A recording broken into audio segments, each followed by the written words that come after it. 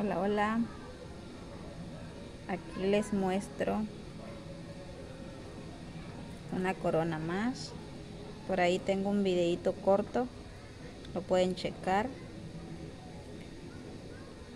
Pero no quería pasar esta ocasión para mostrarles algo.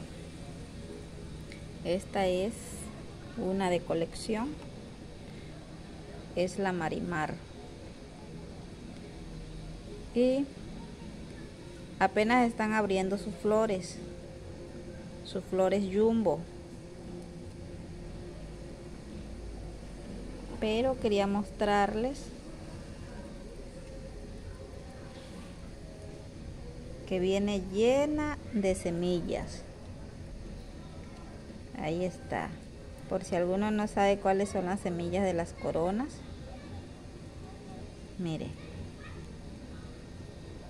esta ya se le cayó la flor y ahí quedó.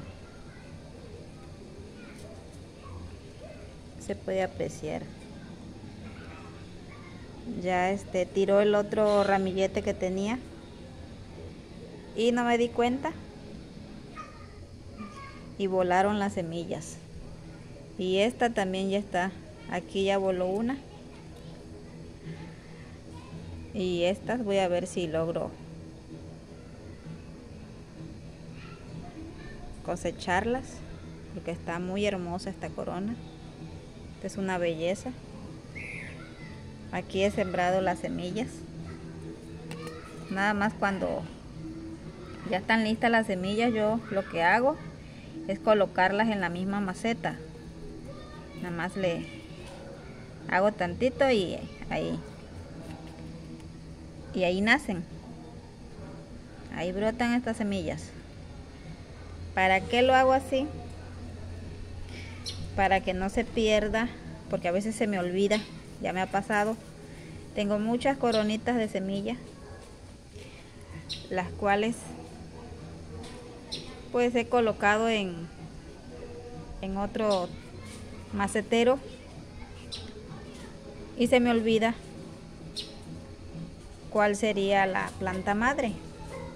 Entonces lo que ahora hago es que desprendo la semilla. Esta aún le falta un día más y ya estarán listas para cosecharlas. Las cosecho, las coloco en redondo de la maceta y ahí brotan. Ya cuando estén más grandecitas, ya las trasplanto a su maceta nueva. Ahí está. Una más de colección.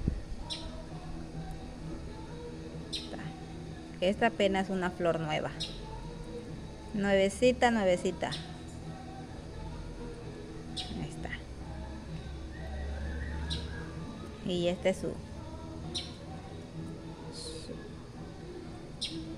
la que ya está pasadita ya. Ahí está. Una más de colección. Espero te guste el video. Si te gustan mis videos, pues comparte, coméntame qué quieres saber